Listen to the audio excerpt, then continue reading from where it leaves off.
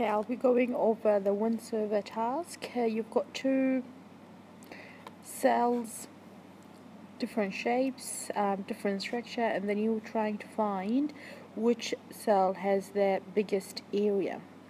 Okay, so we will keep working on the cell 1 first. Okay, so we're going to be working on cell 1. The cell 1, if we divide it, we will have three different graphs. So the first one is the triangle with three sides being given. And the second one is the segment, where you've been giving the radius and the chord. And then the third one is another segment with a radius of 10 meter. Okay, we'll be working on area 1.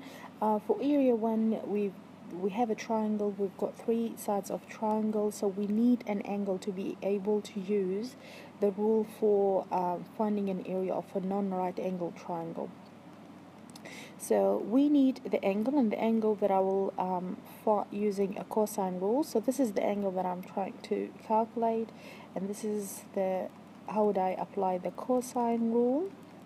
We need to remember that you need to set your calculators into a degree mode to use this one here, and that's the answer. Okay, now we're trying to find the area of a triangle.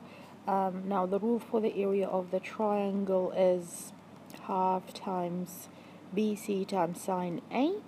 So this is the formula, the 1.6 times 4 times sine 56.85, and the answer is 2 meter square. Okay, so that's the second area. So we'll take the sector with a radius of 15. So we need the center area, and angle. What do I mean by the center angle? So we've got this. This is a sector. We've got the three sides of the triangle. We need that angle theta. So I'm going to use cosine inverse, and that's give me the degrees. Now to be able to use the area of a sector, I must convert this one here into radians, and remember we said to convert into radians we multiply by pi and divide by 180, and that will give me 0.26. Sorry, 27 if I want to round it properly. And now if I find the area of the segment,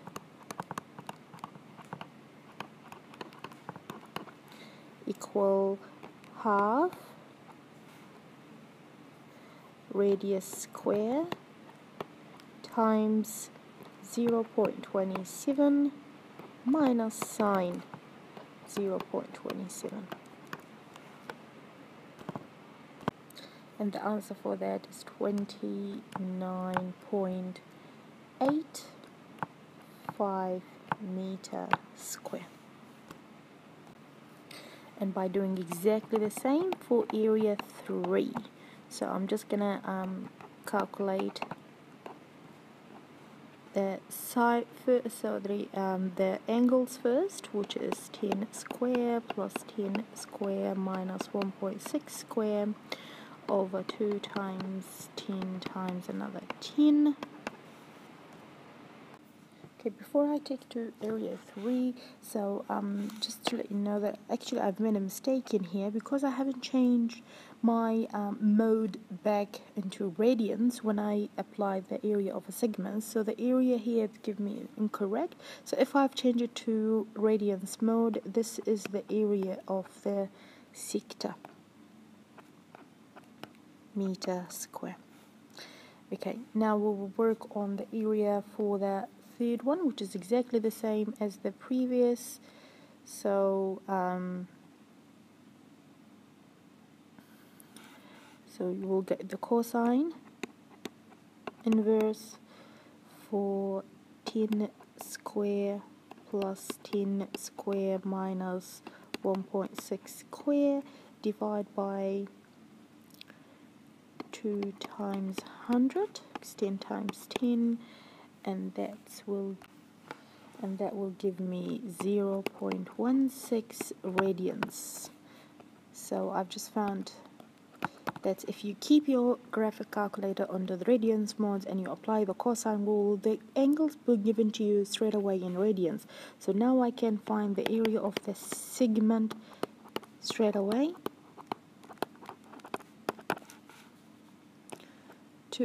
Half times 100, because it's radius square, then 0.16 minus sine 0.16, and the answer for that is 0.03. And now finding the area of the whole shape. Area of cell 1 equal 0.03 plus 0.367 plus 2,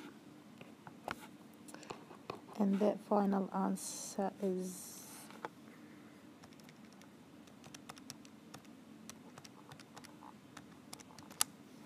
2.6 meter square. And the second shape will be exactly the same, it's just different sections. Thank you for listening.